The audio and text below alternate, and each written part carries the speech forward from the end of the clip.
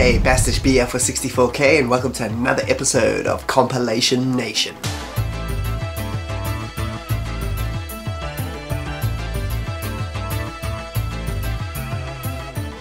And if you've never watched Compilation Nation before, basically I go through compilations of video games, whether it's digital form or physical form.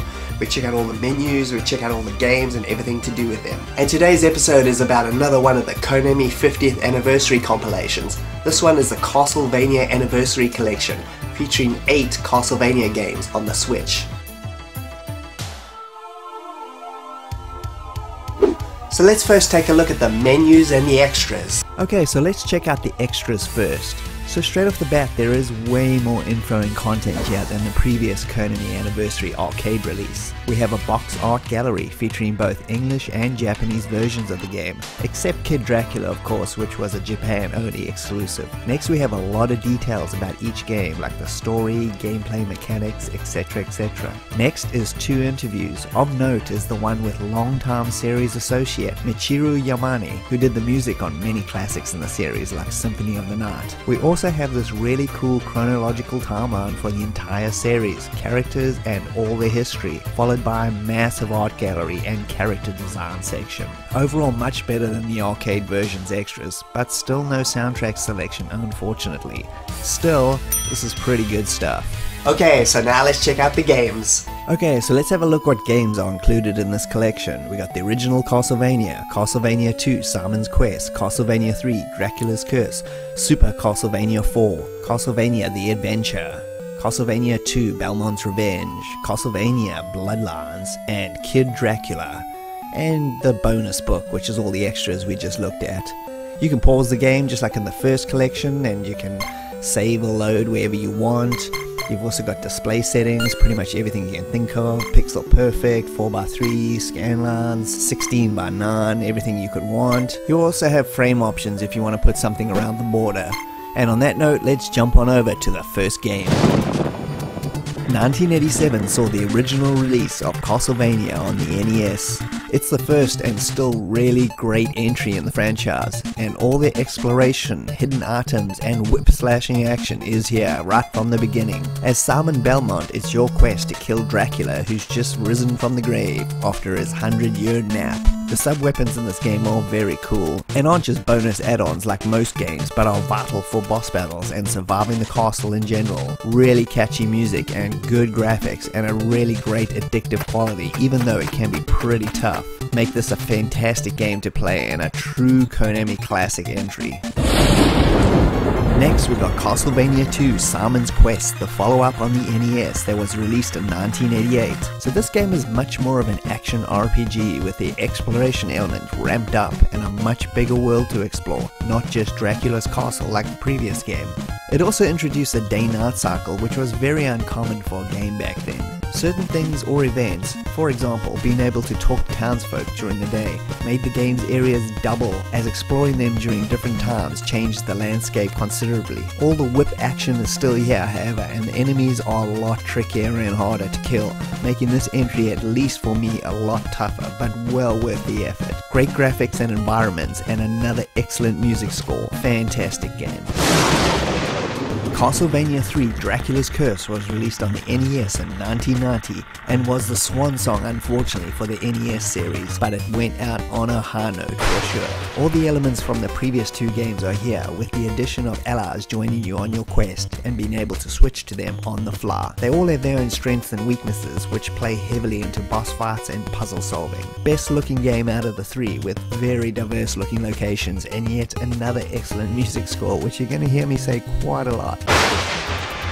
1991 saw the release of Super Castlevania 4 and the series jumped to Nintendo's 16-bit powerhouse, the Super NES. Story and design-wise, it's a remake of the original, but goes way further than that. Dracula's being resurrected yet again and Simon has to kill him. Again. I mean, really, what's the point, Simon? You know he's just gonna come back, right? Gameplay-wise, it's more action-orientated, like the original, and the difficulty this time is way down, so it's a great entry-level Castlevania game to start with. Your whip can also now be used to swing as well as whipping at 360-degree angles, which works really well with the Switch's analog stick. Awesome graphics and 16-bit music that sounds absolutely amazing means another must-play game. 1989 saw the release of the first handheld game in the series, titled Castlevania The Adventure on the Game Boy. Story-wise, it's a prequel to the original, taking place 100 years before, with Christopher Belmont as the lead. This is a much more action-orientated side-scroller game than before, and only features one weapon, your whip, which can be upgraded as you progress. This is an okay game in the series. I found it to be a bit too slow and a lot of cheap enemies, but as a Game Boy entry goes, with its limits, it's pretty good. Although this is the only game here I couldn't honestly recommend, just simply due to the absolute high quality of all the other games. But the Game Boy fortunately was blessed with another entry in 1991 called Castlevania 2 Belmont's Revenge, and it's a much better handheld Game Boy game entry in the series. Lots of improvements like much faster gameplay, which the previous title suffered from greatly, more weapons to choose from, and the ability to choose any of the 4 stages to start from. It's still gameplay-wise a side-scrolling action platform game, but takes everything that was lacking in The Adventure and fixes it perfectly. Nice graphics and some really catchy chiptune music make this a really excellent entry in the series yet again. Now we jump ahead a few years to 1994 with the first and only Sega Mega Drive / Genesis release titled Castlevania Bloodlines, or The New Generation, depending on your region. Definitely my personal favorite in the series, next to the PS1's classic Symphony of the Night. Konami knew how to push the Mega Drive to the limit, and this game always made me feel that this is what a Castlevania game would be like if that crazy company Treasure had made it. Massive boss battles, fast action-based gameplay, 2 characters to choose from, excellent graphics and animation, and a pumping soundtrack make this my personal favorite in the series. This is a must-play game here, and it's just a pity the Mega Drive only got 1 entry.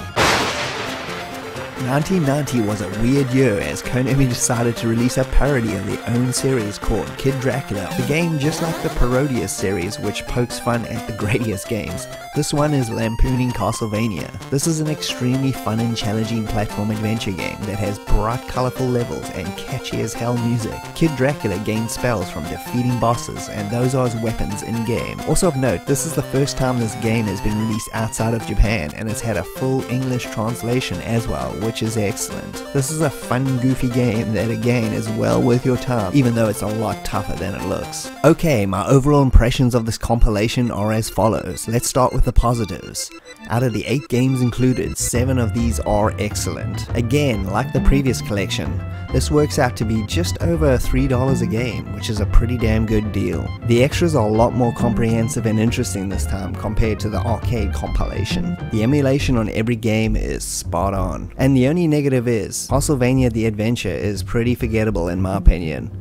I wish they had replaced it with maybe Rondo of Blood or Symphony of the Night had taken its place in this compilation. That would have been excellent. Overall though, a must buy. If you're not familiar with this series, then this is the gateway. Excellent selection with the inclusion of even an unreleased Western Territories game. M2 have yet again proved themselves the kings of the classic game re-releases, and you should also check out their excellent work on the new Sega Ages series. So, as of making this video, this compilation is only available digitally, unfortunately. There's no physical copies up and coming. Hopefully there will be in the future, because that will be really excellent. I love physical versions of games. Anyway, it's available on the Switch, PC, Xbox One and PS4, so you're covered on all major formats. And thanks for joining me, Bastish B at 64K. If you can like and subscribe, that'll be greatly appreciated, and I'll see you next time. Cheers!